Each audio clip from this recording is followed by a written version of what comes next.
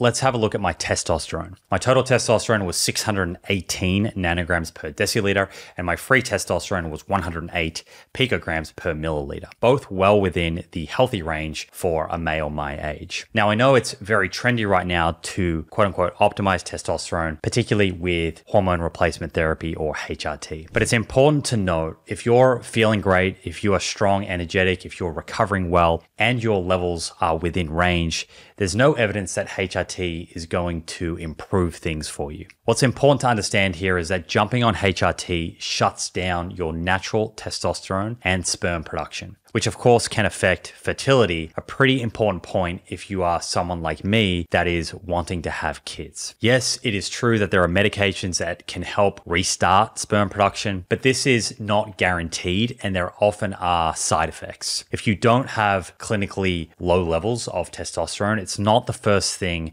that I would jump into if you're low in energy, for example. I would workshop other potential causes for low energy or sexual function first.